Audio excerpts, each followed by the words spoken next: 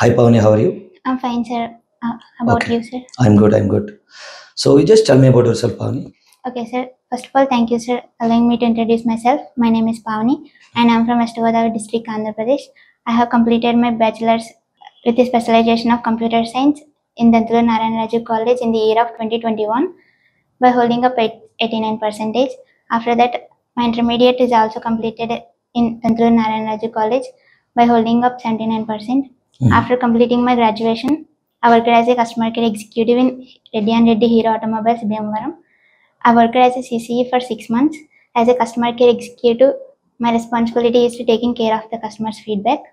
After that, I also worked as a Aqualab assistant for 11 months. As a Aqualab assistant, my responsibility is to assist the lab aqua in charge. After that, with the interest of the programming, I wanted to learn Python full stack development. I'm currently learning Python full stack development course in VCUBE Software Solutions. In that course, I learned Python, HTML, CSS, JavaScript, MySQL, Django. We are currently doing the project called CRM, Customer Relationship Management. Okay, good. So in Python, how much you rate yourself? 4.5. 4.5. Good. So what is the use of variables, Pavani? Variables are mainly building blocks in the programming or any program. Variables mainly store the reference of the object with respect to data type. They mainly stores the reference. Normally, if you don't use the variable, if you use the hard-coded value, if you want to change the value in any other next time, you have to change that throughout the whole program. Okay, got it. But if you use the variable, you just simply modify that the starting. Okay, good. So what do you mean of dynamically typed programming language? Dynamically typed. The type of the variable is decided during the runtime. Okay. Is Python dynamically typed? Yes, sir. Okay, good. So what is the difference between break and continue? Break is used to come out of the loop. Continue is used to skip the current iteration and move to the next iteration. Okay, good. So what is the main difference between list and tuple? A list and tuple are the sequential data types in Python. A list is used to store the heterogeneous values, and list can be modified. A list follows the order. As same as tuple is also stores the heterogeneous values, which follows the order, but list can be modified. Tuple cannot be modified. So list is mutable, tuple is immutable. Okay. So except mutability and immutability, is there any other difference? Yes, sir, there is a performance difference, sir. As we know, list can be modified. So the memory is allocated in the memory allocation with different places or different addresses. But tuple is like it cannot be modified. So we declare tuple is at once. So there is a high chances to store the data in adjacent memory locations. Good. So it's like, for example, I'm having a list like this: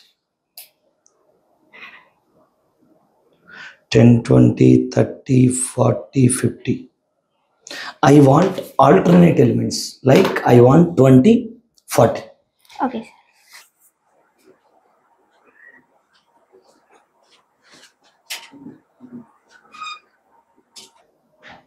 Do you really need loop to do all these things? Can you do without slicing? Without slicing. I mean with slicing. Can you do with slicing? Yes, sir. Just do with slicing.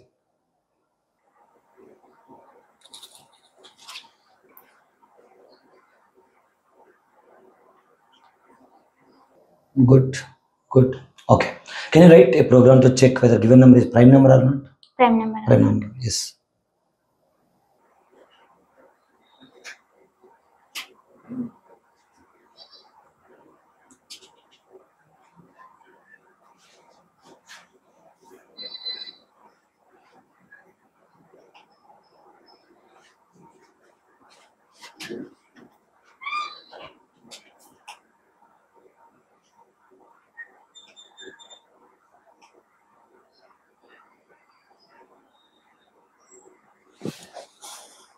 Okay, so what do you mean of list comprehension?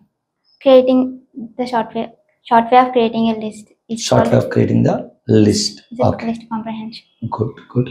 Can you write an example like, I want you to find the square of even numbers, cube of odd numbers from 1 to 10. And meaning I want to create a list like this. How do you do? Can I normally write the list? No, I mean, yeah, list comprehensive way I want.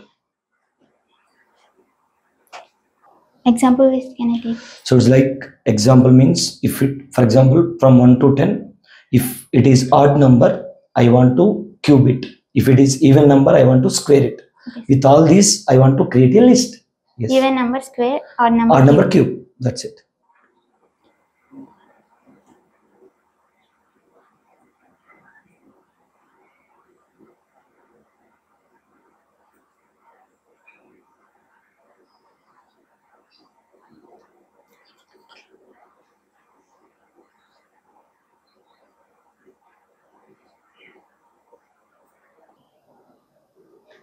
Good, but you want to keep if that side, if else that side. Am I correct? Yes, sir. Okay, good, good. So tell me, what is the difference between remove and discard? Remove and discard. Remove also removes the particular element, and discard is also removes the particular element. But if you use remove to remove the unexisting element, it raises an error. But discard is not like that. If the element is there, it removes it. If it's not there, it cannot raise the error. Okay, good, good. What is the main objective of set?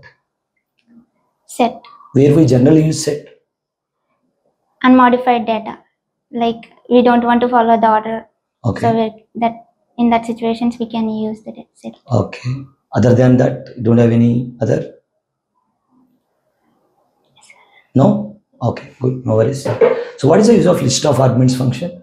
List of arguments. If you don't know how many arguments can be passed, we want to pass to the function. In that situations, we can use the list of argument functions. Okay. Okay. What is the difference between return and yield? Returns is once we return the value, it cannot go back to the function, or then written after the written element statements cannot be executed. But if you use the yield,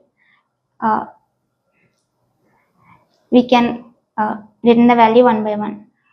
If you want to return the values like multiple values, if you use the return there, we want to store the values in different data structures to return them, but yield is not like that.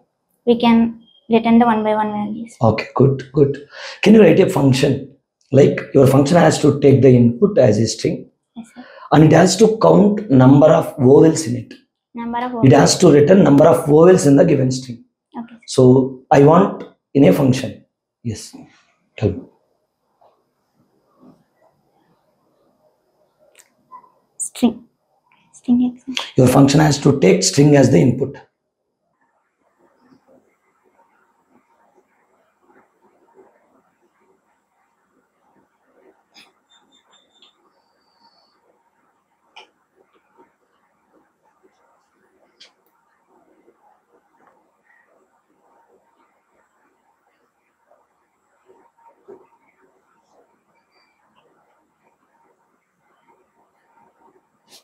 Count.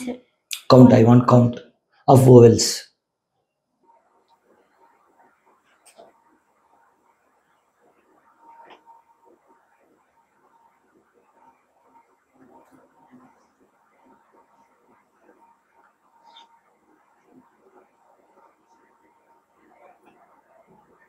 Okay, good. Okay, no worries. What is the use of lambda functions? Lambda functions are anonymous functions, which means lambda functions cannot have a name. If you want to pass a small functionality to the another function, we can use lambda functions. Okay, okay. What is the difference between map and filter? Map maps the elements in the list. Filter is used to filter the elements based on a condition. Okay, good. What is the use of object-oriented programming? Object-oriented programming is a different approach to rewrite the programs, and the object-oriented programming is a paradigm. Already we are having scripting and procedure-oriented programming. Then what is the point of having object-oriented programming? So what is the advantage with the object-oriented programming? If you use scripting, we just normally write without any plan or like that. We can normally write the program. If you use functions, functions can be provide code reusability, but in object-oriented programming, first it follows the bottom-up approach, which means we firstly initialize the data and we have to make a plan to write a program. It also provides the code reusability. Okay, okay. Good. So what is the difference between instance variable and class variable? Instance variables are stores the particular data to the class. Class variables store instance variables store the Instance level data. data and class variables store the class level data. Okay, very good. What do you mean of method of overriding? Changing the behavior of a child class in the changing behavior of a parent class method in the child class. It's nothing but method of overriding. Very good. So what do you mean of operator overloading? Operator overloading. Yes. To extend the behavior of the operator is the operator overloading. Good.